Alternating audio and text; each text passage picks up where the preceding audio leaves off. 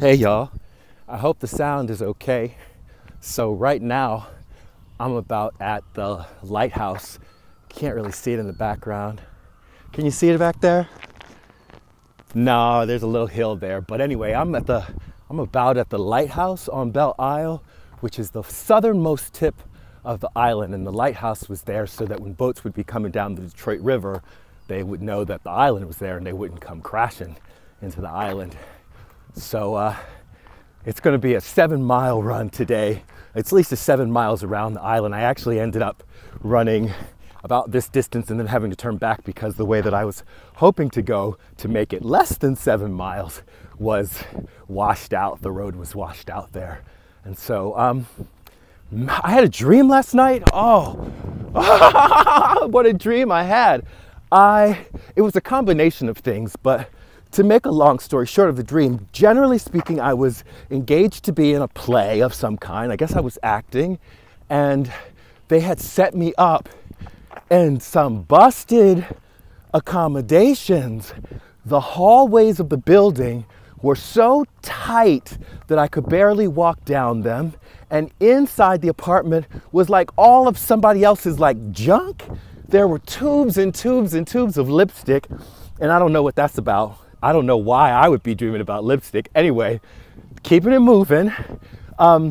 Suddenly there was like this woman came over, or this female presenting person came over, and she wanted my weed. And so I'm not smoking weed these days. So, but she wanted my weed, and so I was generous, and she ended up like smoking what she wanted to smoke and then spilled the rest of it all over the floor, and it got wet. And so she basically ruined the whole stash, which is whatever, it's whatever it is. But then suddenly I was babysitting for someone, and I was, because I was babysitting, I couldn't do what I was supposed to do. And then it turned out that somebody else was actually supposed to be babysitting, but they had tricked me, and so ended up having me do all this work without any pay, which is something I do all the time, but that's a whole other story. And then it got to the point where I was done. I was done with this. There were like the bedroom they had me sleeping in was flooding, kind of like this is flooding right now. So I guess there was some premonition in the dream, but it was flooded so that I couldn't sleep. I didn't feel comfortable. And it turned out that there was somebody else that was living in the same space with me. And usually if I'm getting accommodations when I do a show or something, you get a private room, which is my own privilege. I understand that. But this person was just cruel. And at one point, my dog was in the dream, and they were supposed to take my dog for a walk, but the dog had to go so bad, the dog went to the bathroom in the hallway, and then I ended up having to clean that up, which was whatever that was about. And then there was I was trying to leave, and as I was leaving, a package was delivered that had the scripts that I was supposed to take with me to rehearsal. And also, my husband had sent me some credit cards, and I'm not sure exactly what that was about, but very nice of Chris to do that. So then I'm leaving already. I managed to get my hands on the credit cards, but the scripts, they were just there, and I knew the scripts were going to get wet because everything in this apartment got wet for some reason. And now I'm walking in a flooded out park right now, so that's very meaningful. But as I was going down in the elevator, I realized the building was on fire.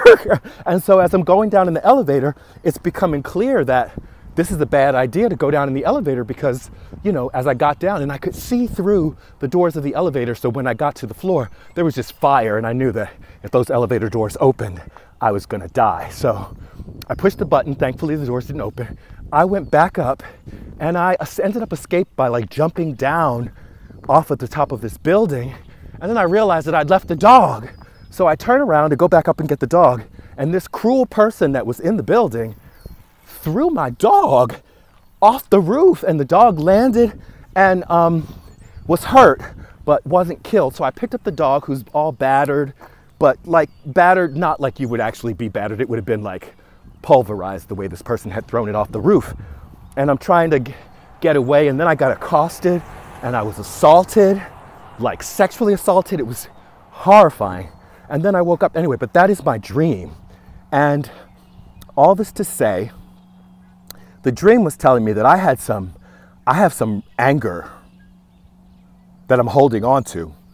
So I need to let go of that.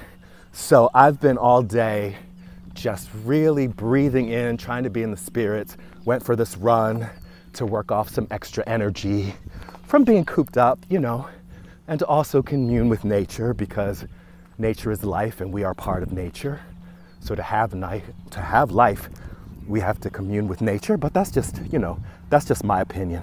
Anyway, so I don't know what that's trying to tell me, but I'm gonna leave y'all with this final thing.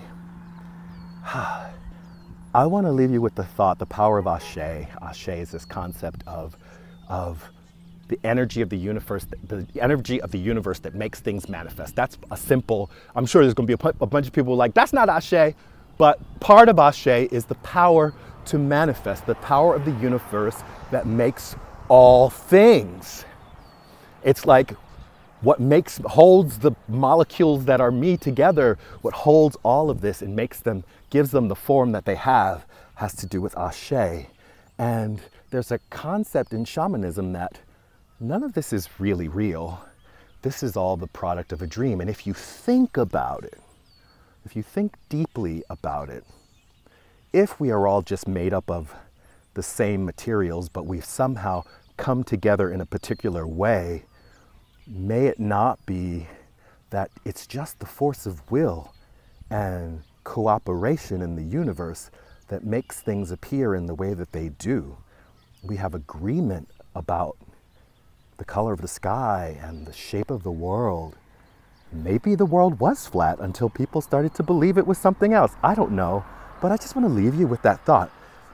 Isn't that interesting? Anyway, so I love you all. Be well. Until next time.